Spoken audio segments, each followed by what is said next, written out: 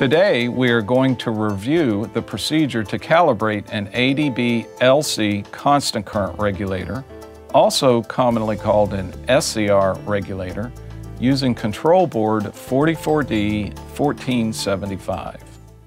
Equipment required includes a true RMS meter with current clamp, a small non-conductive screwdriver or calibration tool, a small jumper to set the overcurrent limit, a short length of 8-gauge cable to short the regulator output.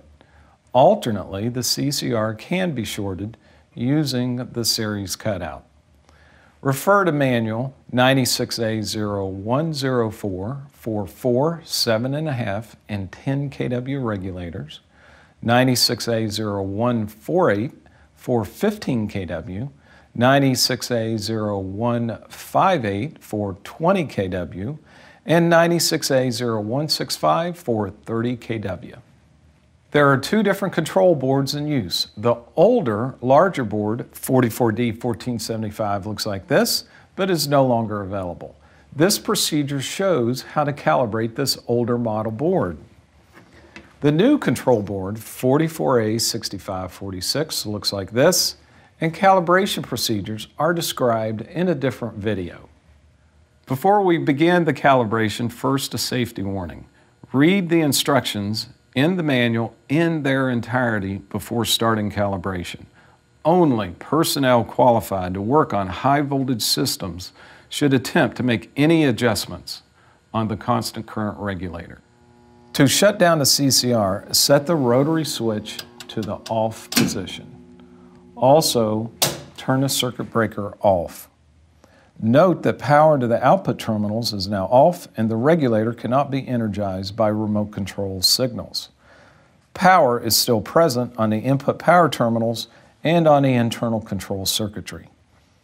To remove input power, disengage the disconnect switch or external circuit breaker. Calibrate the CCR with no load present by shorting the regulator's output.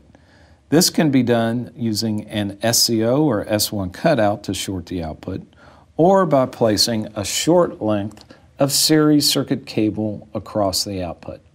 This will avoid the possibility of outputting a higher than normal current into the airfield lighting circuit. Next, attach a true RMS meter with current clamp around the series circuit wire. Since the output current of the CCR will not be a true sine wave, a true RMS meter must be used. Refer to the tables on screen for the nominal RMS output current levels for a 3-step 6.6 amp regulator and a 5-step 6.6 amp regulator. This screen shows the nominal RMS output current levels for a 5-step 20 amp regulator. 20 amp regulators are manufactured only as 5-step.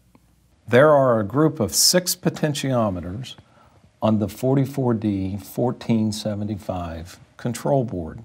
Potentiometer R47 is the master reference adjustment.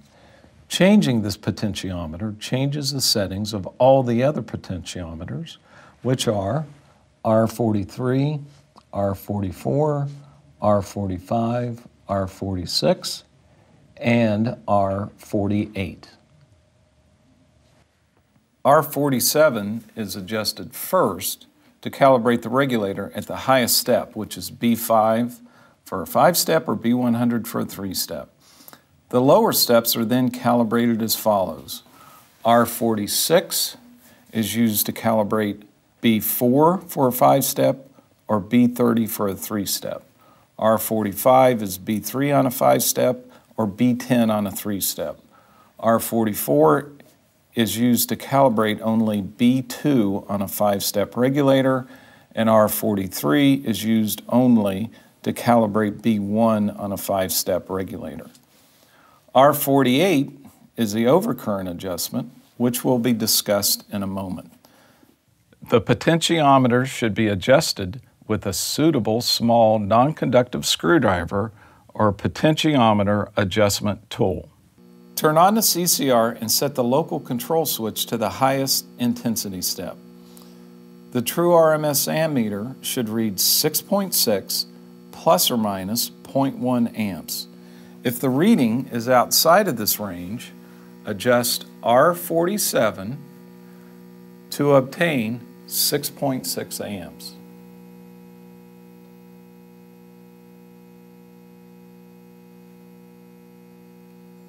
Set the local control switch to the next lowest brightness step and verify that the true RMS ammeter reading corresponds to the appropriate current value for each step. If the reading is not in the correct current range, adjust the potentiometer for that step until the correct current value is present. Repeat the step for the remaining lower brightness steps. Next, we will adjust step B4 on this 5-step regulator. We will adjust potentiometer R46 until we get 5.2 amps. Now set B3 to 4.1 amps.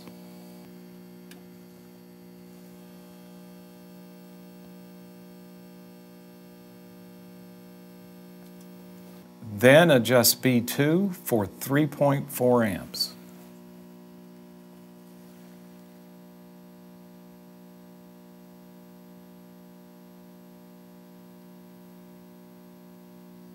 Finally, set B1 to 2.8 amps.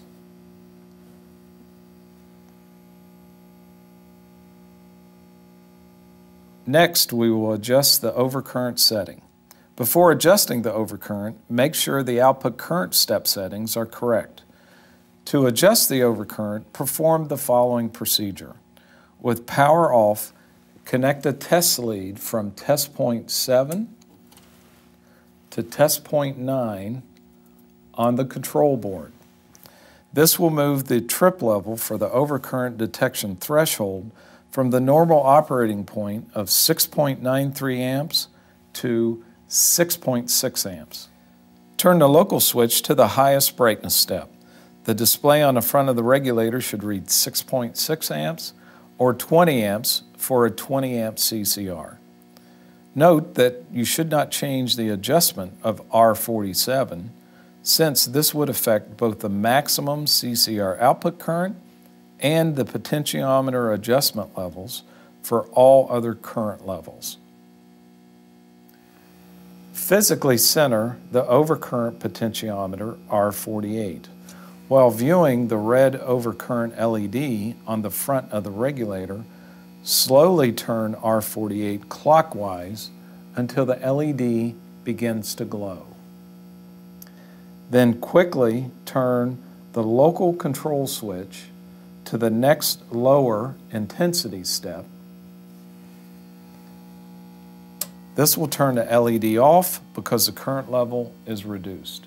Note that if potentiometer R48 is turned too far, the CCR will shut down.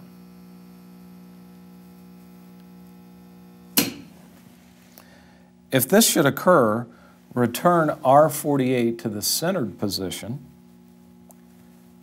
and reset the CCR by momentarily turning the CCR off and then back on.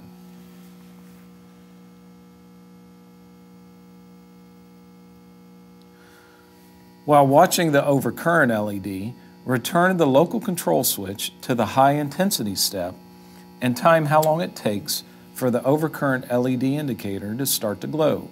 It should take 2 to 3 seconds. If the LED comes on in less than 2 seconds, turn R48 slightly counterclockwise. If more than 4 seconds are required for the LED to light, turn R48 slightly clockwise. Repeat until 2 to 3 seconds is obtained. Turn off the CCR and remove the jumper connecting test point 7 and test point 9. The trip level for the overcurrent threshold is now calibrated for 6.93 amps. Note the potentiometers R43, R44, R45, and R46 have independent circuits, so any adjustments made on these potentiometers will not affect the adjustment of the other potentiometers. When the output current adjustment has been completed, turn off the CCR. Set the series cutout to the normal operating position or remove the shorting cable on the CCR output if used. Reconnect the airfield circuit and verify that the calibration is correct at all steps. Note that for a 20 amp regulator, the procedure is the same, except that R47 will be adjusted for 20 amps and the remaining 4 steps are adjusted as demonstrated in this video. For additional information, please refer to the manual for your CCR, which is available on the ADB website at www.adb-air.com. You may also contact ADB customer service directly using the information shown on the screen. Thank you for your attention.